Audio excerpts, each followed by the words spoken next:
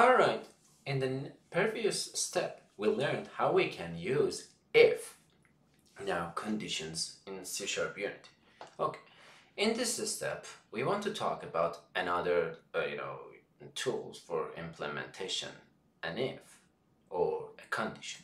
Okay, imagine we have public int score equal to, and inside the void update we have if a score is equal 3, print best score, a score equals to good score, and a score equals 1, try more. Okay, imagine for different conditions we need to define a specific if for each one.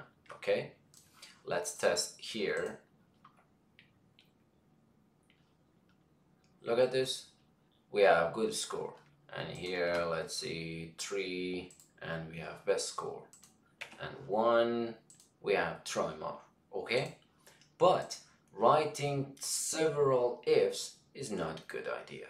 Okay, let's use another tool for implementation, a condition, especially different kind of conditions, which called switch. Okay, in the switch we will say, okay, which parameter we want to check. We say score, and inside the bracket, look at this, here we have case 3. Okay, and here we will say if the case is equal 3, let's do something. What is the thing is just print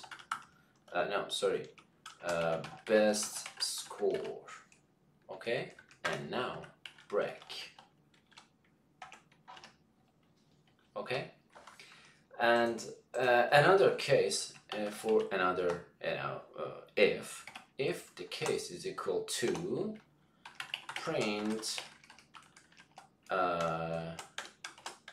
good score and break, and the case is equal 1, print try more, break.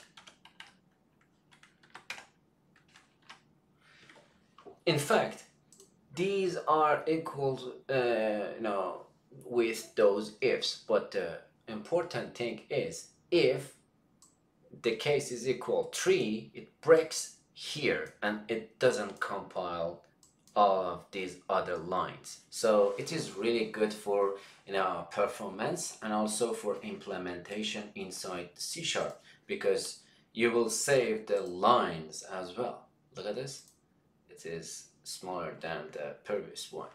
And now let's go to the testing in Unity.